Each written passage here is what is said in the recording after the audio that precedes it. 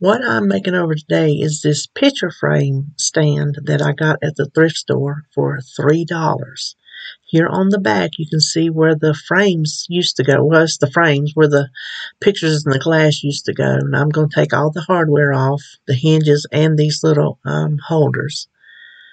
So everything is off. I'm out here in the backyard. I'm using this Rust-Oleum chalk.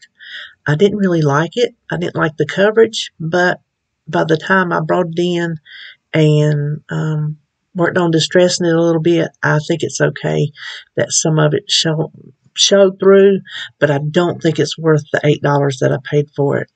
It was easier than painting with a brush, I'll give it that much, so maybe it wasn't too bad. And here I'm just taking my little sander and I'm going along all the hard edges. I start out soft, but if you can tell from the picture, when I get through, I did get a little heavier handed to make it a little bit more distressed. And then I went across the flat surfaces to just kind of make it look a little worn, a little older. That's kind of the thing these days. Here they are, finished and sanded. I marked the back, right, left, and center. See, there's an L on that one for left because the hinges had to go back in the right spot. These are frames from the Dollar Tree. I'm just laying them out because I wasn't sure. I bought 5 with the intentions of doing them the way I ended up doing them, but I'm just laying them out here to see if I do like the way that they're going to look. Now, we're going to take the galvanized sheet out of the picture frame, and then we'll just save that picture frame for something else in the future. After I get this off, you'll notice that I try to take the metal off of the backing. See, I have my little spatula thing out there. I knew good and well it was held on by a screwdriver, but I wasn't a screw, but I wasn't thinking. So see there, I've used these before. So once I had that aha moment, I got the little clip screwed off and put it aside because we're going to put it back on. Now, the tricky part was cutting the metal down to fit that opening. So I didn't mark on the front because I wasn't sure if it would show through, if it would come off, if I didn't cut it right. So I just eyeballed the opening in the back and marked it, and it worked. It worked fine like that. Now, these scissors that I'm using, I got at Harbor Freight. They are good little scissors for cutting. Look how easy it cuts through this metal. Not that it's stick metal, but still. And you don't ruin your good scissors in the process. Now, I had to trim it down a little bit. Wasn't quite the first time. Also, it was just a little bit long, so I ended up trimming some of the bottom off as well. After it's trimmed, I give it a little try, and you can see it fits. So I was really happy about that. Now I'm using some scrap cardboard that came out of the calendars from the Dollar Tree because I need a backing on the metal, and then I also need a template to cut out my other pieces of metal. I got it all cut out, and it fits like a glove. Before you glue it down, make sure you have the part of the groove that will have actual contact with the wood, so you will have something to glue around the edges. And the way I'm going to glue is in just little, I can't think of the word I'm trying to say, but just spots. I'm going to do E6000, and the open spots are going to be for hot glue. The hot glue will do immediate hold, and the E6000 will be a permanent hold. All right, y'all. Now, I left this part in because I wanted you to see that everything does not go perfectly.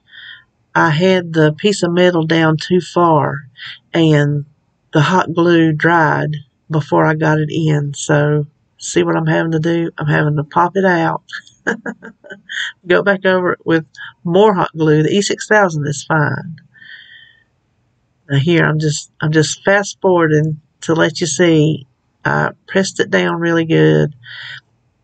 I put more hot glue in the gaps to try to hold it down with the cardboard. Then I'm going to come along. I'm taking a sip of coffee there. Then I'm going to come along and put some more hot glue in that gap to try to hold it all together. So there I have all of them put in. I didn't think you needed to see it. Now, that little flower, I tested that to make sure I liked it. Now I'm going to show you how I did it. I bought this little shot glass, I guess, at the thrift store specifically for this project because I liked the shape and the size was perfect. For that one, I marked on the inside with the Sharpie so I would know to make all the other ones the same size. This is just the Dollar Tree nautical rope. Now, what they sell today is a lot bigger than this one. I don't know if they still sell this size or not, but I like to put a little glue at the end just so it doesn't fray. And you're just going to start wrapping and gluing the bottom in a spiral, only to the size of the bottom of your little glass. Now see, once you get to the size of the bottom, then start gluing on top of the rope to make it go upwards into a vase shape.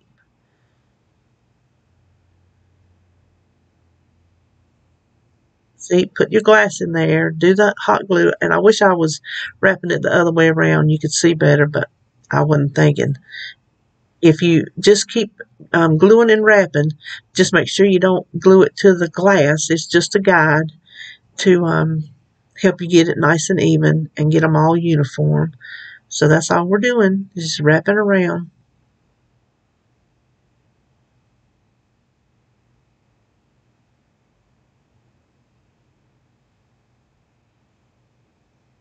I know this is kind of boring, but I thought I would let you see the whole process instead of cutting.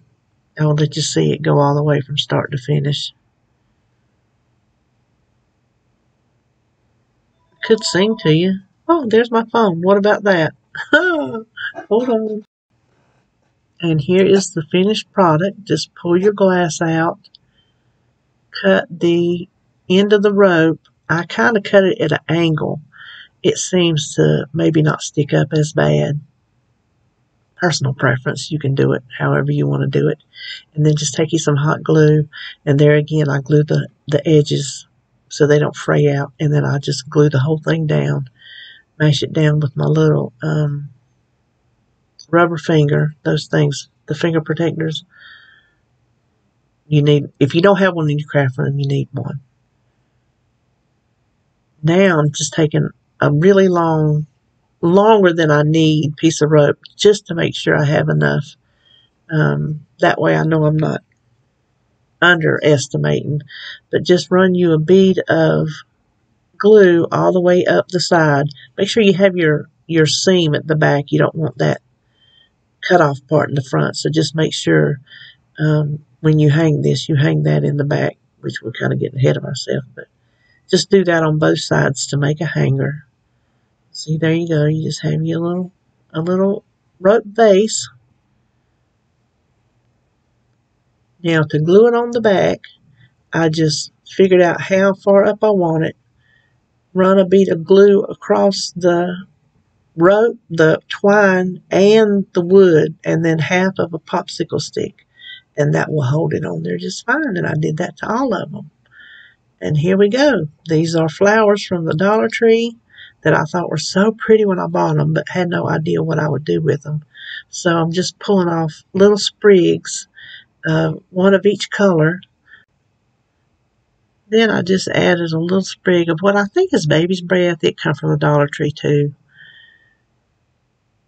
Now for the pictures. This is just a paper pad that I had got at Michael's. And this is a pattern that I know I won't use. So I'm just turning it over to use the back part for the brown because I think that'll match really well with those baskets. Now, I had these pictures printed in wallet size, and that's how it came, 4 to a sheet, because that is the perfect size for these frames. They are 2 by 3. If you get these frames, those are 2 by 3 pictures. And I got my little slide cutter out because I wanted a nice straight line. So I'm just going to go through and cut all the pictures. Now that the pictures are cut, I'm just cutting a little brown mat that's going to go behind the pictures. I cut, just use a picture for a guide. I didn't get too technical on it, but it worked. Then I cut one out for each picture. Took my glue stick, glued the pictures to it. It's almost time for the reveal, and here it is. I absolutely love the way this turned out. I really, really do. I hope that you like it. You can let me know what you think down below, and I will see you on my next video.